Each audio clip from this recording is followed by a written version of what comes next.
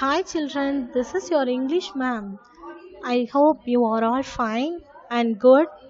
I think you all practiced reading the poem also. Yes? Very good. Now let's start the next activity.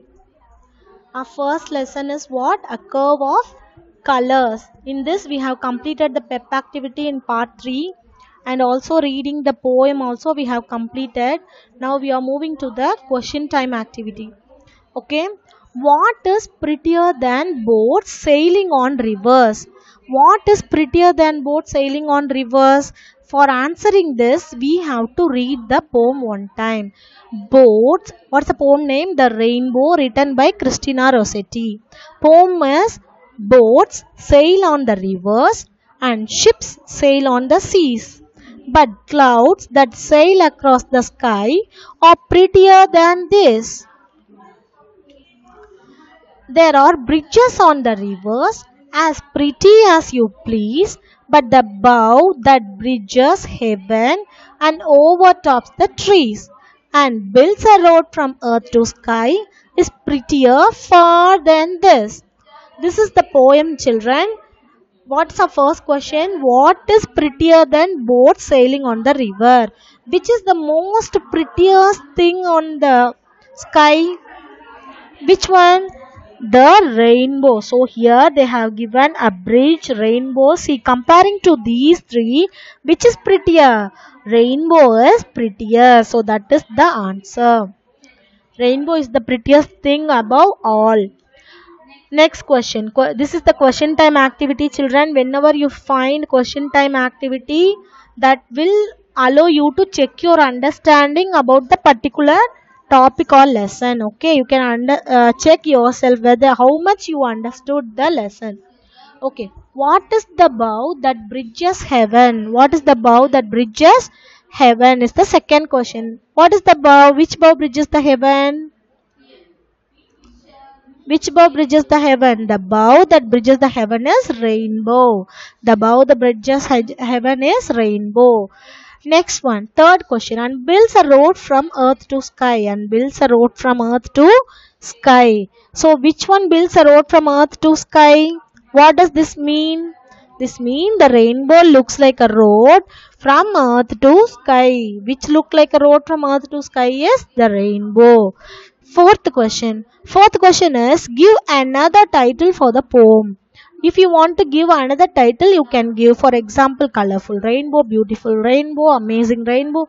You can give any name to the poem. Okay, they have given the name as the rainbow, but you can give any other name. Okay, next activity is, I think all the 4 questions you are clear. Let's go to next activity, think and ink. Tick the picture that is your favorite feature of nature.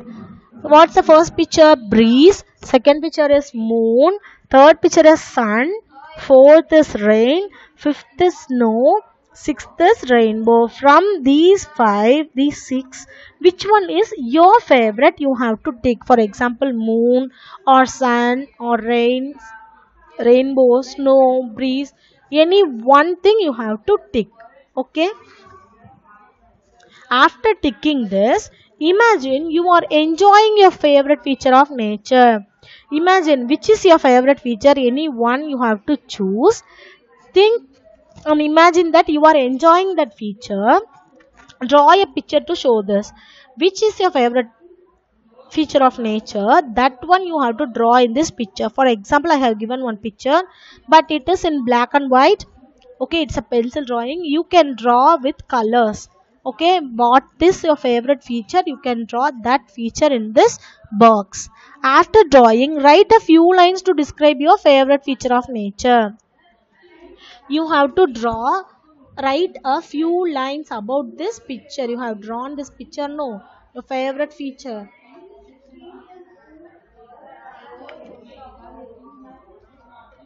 Write few lines to describe your favorite feature of nature. For example, I like to see this rainbow. See the rainbow. Whatever comes in your mind, write 5 lines at least. Okay, how many lines you want to write? At least 5 lines. Okay, are you clear with this? Yes. Next one is the companion activity. You will be having one studio and one companion with you. Now you should take your companion book, page number 1. Okay, in that they have given companion activity 1A. Imagine a bright sunny morning scene. It is a morning scene. How are they saying? Because there is a sun in the picture. Complete the following picture. Make it colorful. You have to complete drawing this picture. The tree is also incomplete. Half of the sun only there. Fence is also incomplete. Bushes also not present here. Clouds also empty. If you want a rainbow, what do you want to add to this picture?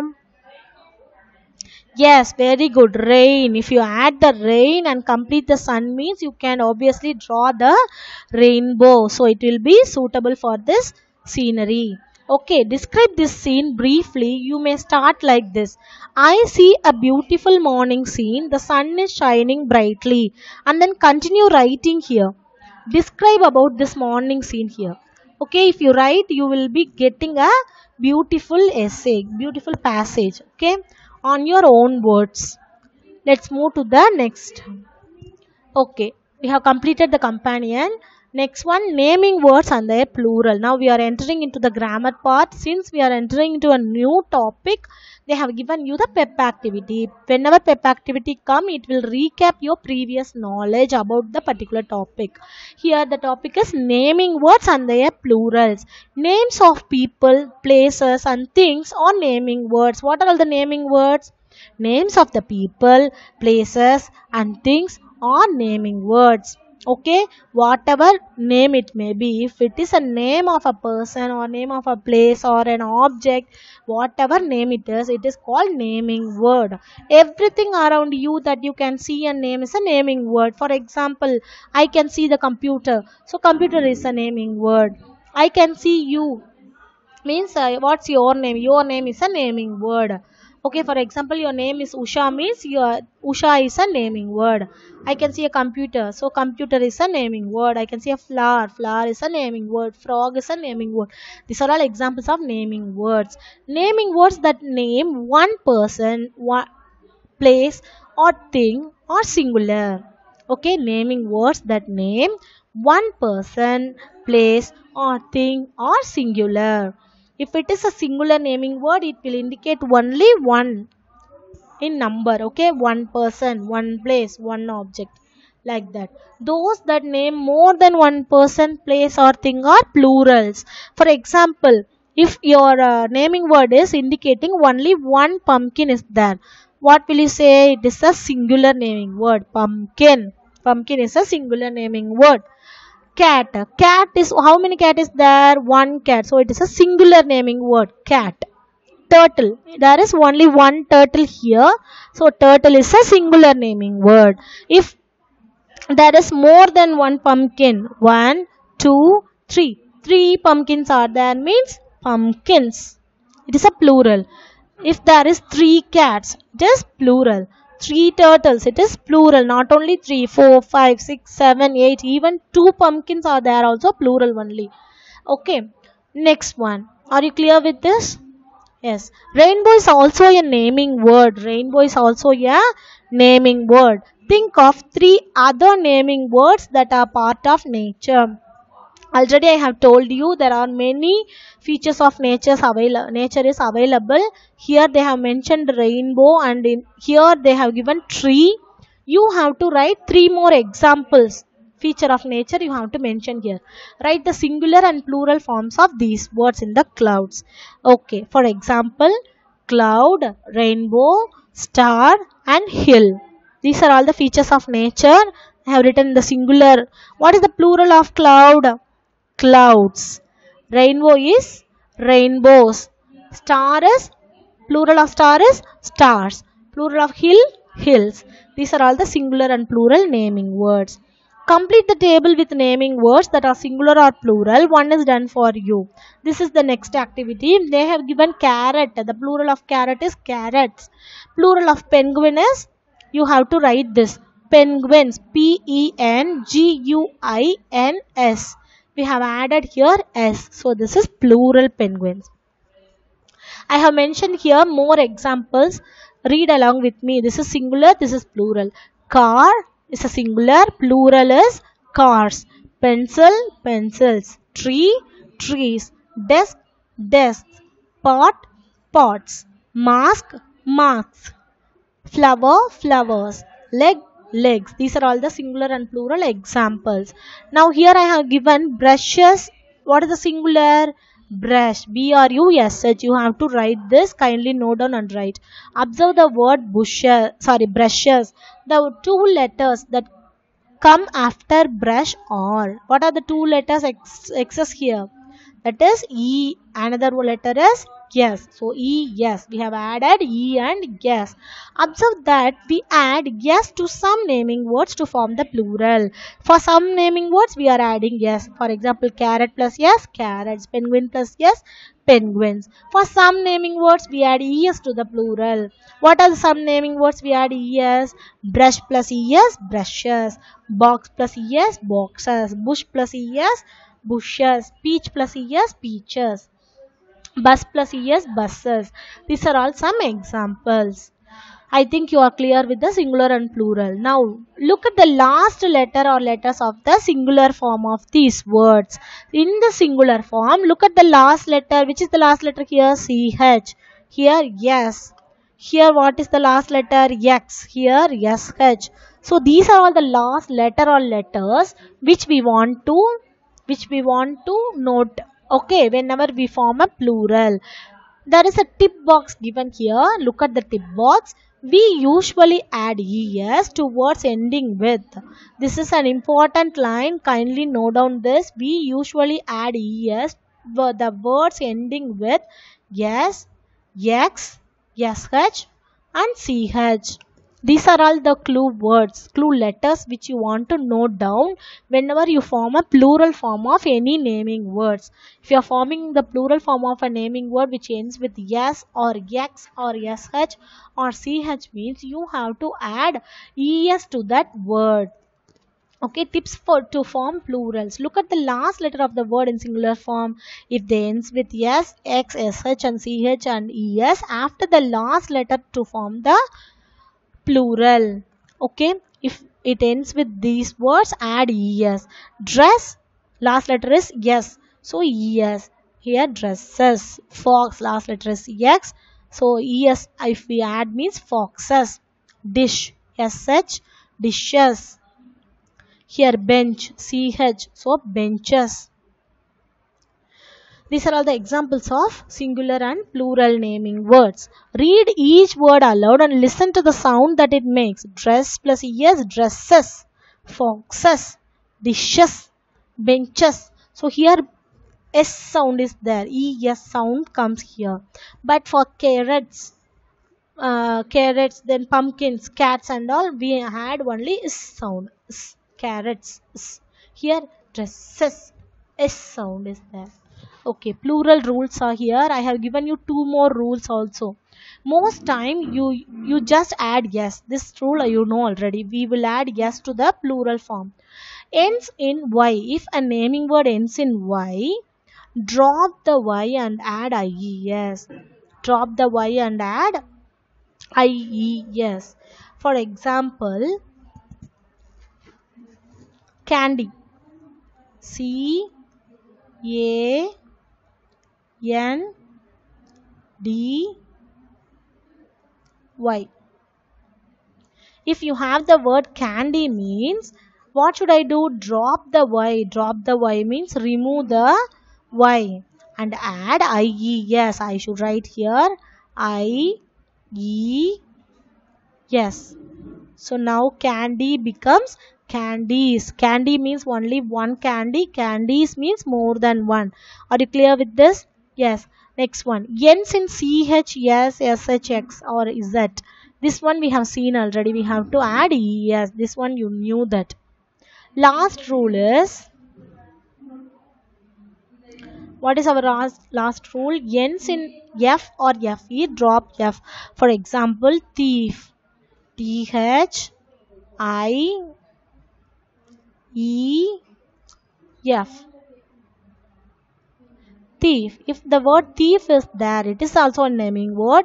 So we have to remove F, drop F and add V E. Yes. So what will come? Thieves. The word will become as thieves. So this is one more extra rule for your knowledge. Okay. Next one is watch out. Watch out means we add es to the words ending in z also to form the plural. In such words we add another z before adding the es. For example, quiz. If the word is quiz means we will add es. It is correct. But before adding the es we should add one more z at the end. First add z, then you add the es. We also add es to some words ends in o. I have given you how many rules? 1, 2, 3 rules here. These are all 2 more rules. So totally 5 rules.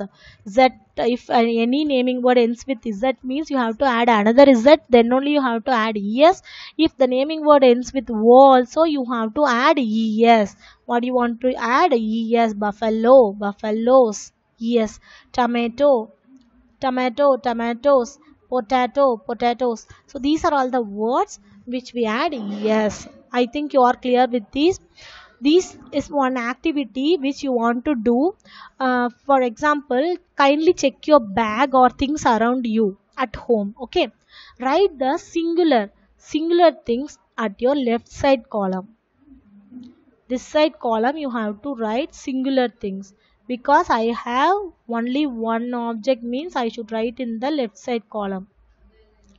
But this side you have to write the plural object, more than one. It may be 2 object also, it will be considered as plural. So this is the plural column, this is the singular column. Here for example you can write lunch bag, tiffin box or pencil box. You will be having one only for that. But pencils, you may be having 2 pencils. I have 2 pencils, I have 3 erasers, I have 2 sharpeners. Like that you can write. I have 10 crayons, like that also you can write. This is singular column and this one is plural column. Same way here also singular, here plural. Kindly complete this activity at home itself. Next, number 2 question. In think and take activity, question number 1 is singular plural you want to write with sentence. Question number 2 is you have to write at least 4 objects which is singular. For example, what shall I say? Book. For example, book. B-O-O-K, book. You have to write the plural form that side. What will you do? Book means books. B-O-O-K-S, books. Okay, this is one example. You complete this activity. I think you all enjoyed this session. I think you learned these rules. How many rules are there? Totally 5 rules. If naming word ends with Y means you have to drop the Y and add IES. If a naming word ends with CH or S or SH or XZ means you have to add ES. If it ends with Z means especially you have to add one more Z, then only ES. If a naming word ends with F or FE means drop the F and add VES. These are the 3 rules, 4 rules we have seen. I think you enjoyed today's session. Kindly recall once, read and complete this activity till page number 11. Let's see companion 1B to 1D in the next session. Okay, take care, stay safe, stay blessed. Thank you children.